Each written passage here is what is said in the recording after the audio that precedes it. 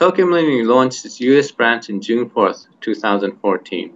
This is part of our strategy to expand our platform on a global basis.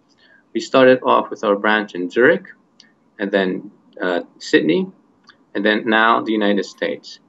Now, the United States is the largest non-life insurance market in the whole wide world, and we see a lot of potential growth there.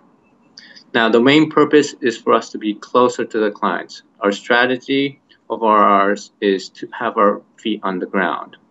We're now able to do underwriting audits. We're now able to do claim audits. We'll be able to get to be closer to the clients on a face-to-face basis, and which allows us to know more about what their needs are.